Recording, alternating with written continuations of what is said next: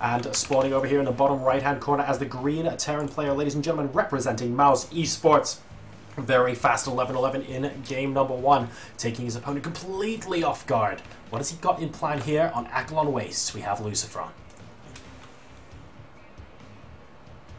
His opponent, winner of the Dutch StarCraft League, but going down very, very hastily in game number 1. Tried to pull off a hero hold there, not quite able to do so, but put up a hell of a fight. Let's see if he can come back in game 2. We have, representing Fnatic, it is Harstem. Now, one important thing to note is all they're battling out for here is the first place spot. Yeah. So both these two players are going to be going into Group Stage 3. That's true, because they've beaten their other opponents as well, haven't they? Yeah, they've won their previous 2 games 2-0. Okay, so it's not that it doesn't matter though, because the first or second spot in a group is going to mean the difference between going up against someone like Stutter's Life. Ooh, that could be tough. Or going up against someone who is still very, very, very good. Yeah, that's a good point. It's basically between a rock and a hard place, but if one of those rocks has a name called Startail Life, you probably want to avoid that one given the chance.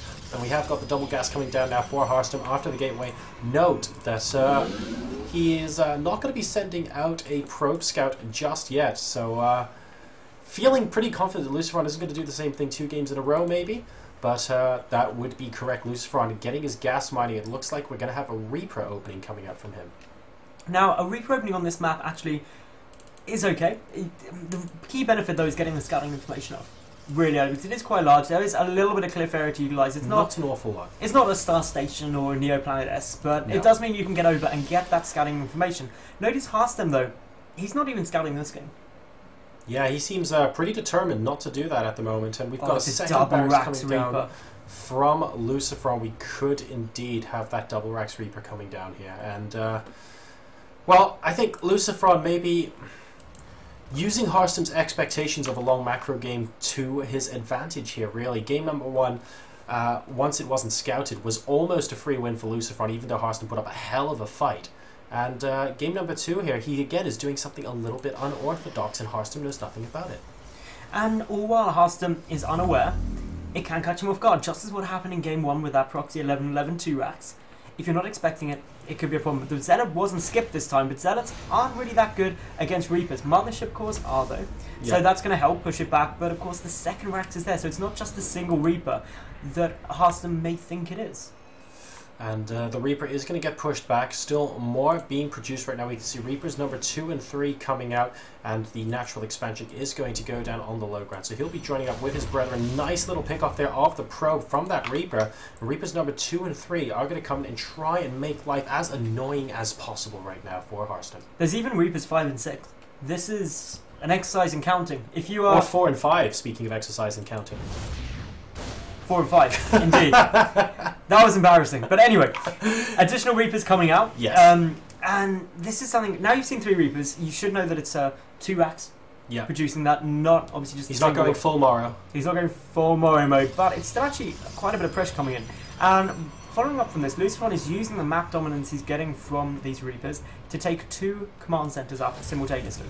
This is really important because it's going to give him a good economical backup to this while he transitions out of it. So it's just going to be the 5 Reapers, and they're going to come pushing in and really try and do a nice little bit of damage. Alright, 5 Reapers as opposed to 5 Rax Reaper coming in from Lucifron here. The Mothership Core from Harstem is staying put in the main base. The Nexus doesn't see the Reapers yet, of course, because its vision range isn't very large.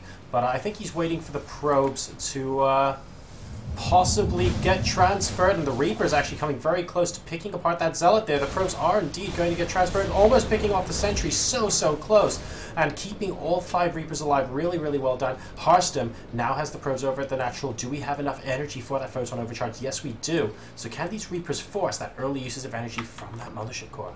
We'll have to wait and see, but Harstem behind this, he's getting up his robotics base, so he's going to be taking straight up into Colossi. Meanwhile, Lucifron, he's just going really economically focused for the time being. There's the photon overcharge. Not 100% sure he needed to trigger that, but rather be safe than sorry. And definitely. Well, Stim coming down for Lucifron, he's just going into, dare I say, pretty standard play. Yeah, he's lost one of the Reapers so far, which is not that big a deal as long as he can continue to be active on the map with the other 4 and possibly scout. Like you mentioned, these Reapers are really good for scouting, but hasn't spotted anything inside the main base yet. He's instead been preferring to focus on damage dealing, nice Stalker and one of those is going down once again. Great positioning on the Stalkers there from Harstem. So the first Colossus is in production. Meanwhile, over at Lucifron's base, we can just see a good number of, well, Marines, couple of engineering bays on the way down. Very, very normal play at the moment from Lucifron, who's definitely wanting to go into the later stages of this game. After putting a little bit of pressure, all the Mothership Core going a little out of position, these Reapers are probably going to get a probe or two. Now, is he going to try and commit to going up on the cliff to see if he can spot the tech? He is not. So Lucifron still doesn't know what's coming at him inside the main base. We're screwed, says one of the Reapers there. Just about getting away, though, from that Mothership Core in the middle of the map.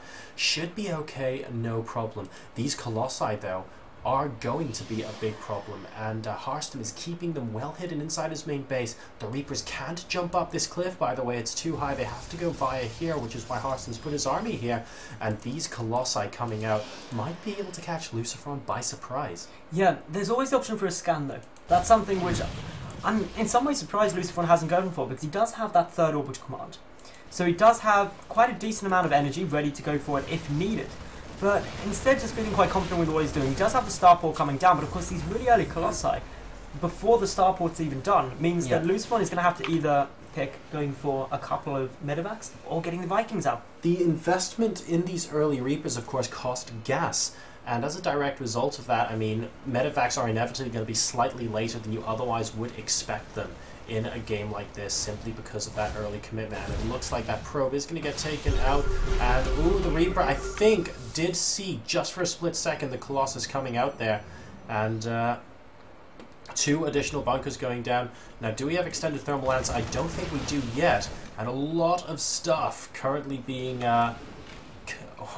gathered around these bunkers, and indeed there's no extended thermal lance right now. So that means the Marauders are at equal range with this bunker with good force field. Harstem is able to knock it down. There's no bunker support. 2 Colossi can do some really nice damage. Great time warp there as well. And actually this is looking fantastic for Harstem here. Yeah, that time warp was superb. He's knocking out so much of this infantry. The single Marauder is the only real threat to these Colossi, which have taken no damage. And Harstem has pumped through so hard. And GG! Ooh!